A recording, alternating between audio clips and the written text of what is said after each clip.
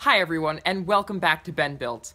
In this week's exciting project, I'm going to be showing you how you can make your very own coil gun from parts that you might be able to find lying around your shop.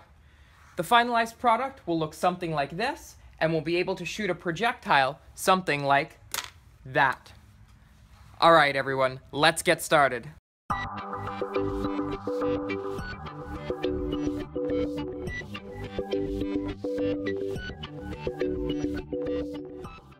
For this project, you're going to need a solid base where you can glue all of the pieces to.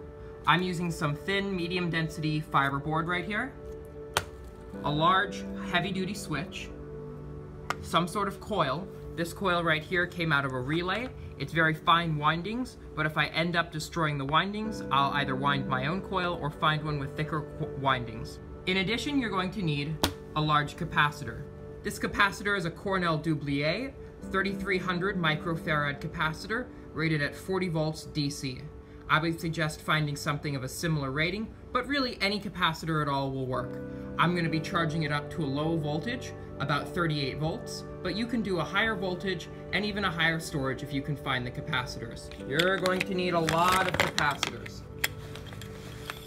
So that's pretty much it. The whole idea behind this project is we charge up the capacitors to 38 volts, and then using the switch, discharge the entire storage bank into this coil. If we put a piece of ferrous metal, like this nail right here, a little ways into the coil, when the coil is energized, it will rapidly accelerate the iron nail. Once the nail gets to about the halfway point, the charge on the capacitors will have died off, and the nail will continue flying forward with its initial momentum. Here's a quick demonstration of the kind of power that these capacitors can hold. I'm going to charge up just one of these capacitors right here, positive to positive, and negative to negative. Don't know if you could see it. If you blinked, you missed it, but it was a pretty good spark. And we're going to be wiring all of these capacitors right here in parallel, which means that the capacitance adds up and the voltage of the bank stays the same. So we're going to be charging the bank to about 38 volts. Alright, so I'm going to be using 4 groups of 2 capacitors in order to get the desired capacitance that I want. So if you look on these capacitors, there is a line of positives going all the way down one side, denoting that this is the positive lead. And over here, there's another line of positives going down another side. What I'm going to be doing is I'm going to be hot gluing the positive to the positive, and then I'm going to be bridging the wires right here, the leads together, with some solder, so that they form a connection in the middle, and I will have a positive rail running down the middle of the capacitors and the negative on the outside.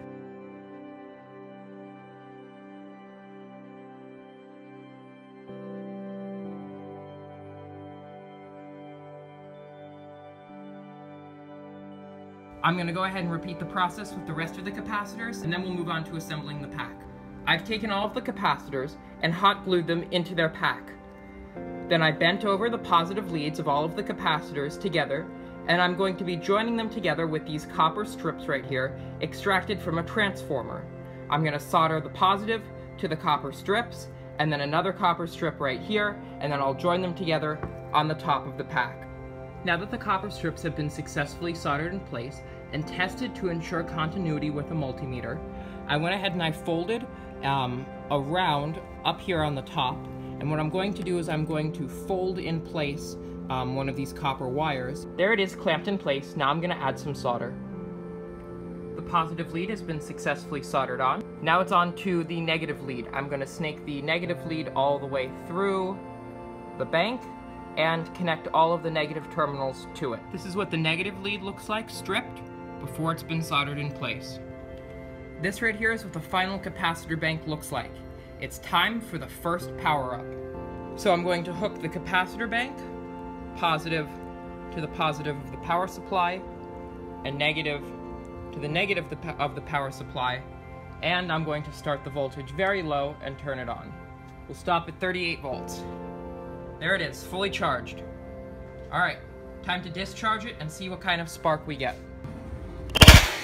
Just for good measure, I'm going to sharpen the projectile on the sander. Now that we've adequately sharpened the projectile to the point where it's a very sharp tip, we are ready for final assembly. Alright, so the next step for me is I went ahead and added some more of this thick gauge wire to a switch right here. I'm going to attempt to use a switch to turn on and off the capacitor bank. Basically push the switch down to discharge the capacitor bank into the load. But I'm not sure if the switch can handle enough amps.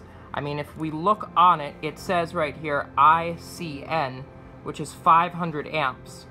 But ITH is rated at 14.2 amps. So, and there's 15A right here, so there's 15 amps, 14.2, or 500 amps. So we'll see which one it is when we try it out. For now, I'm just going to go ahead and solder this remaining lead to this tab right here, and then screw it into the terminal strip. Alright, so this is the setup. We've got the capacitor bank back here.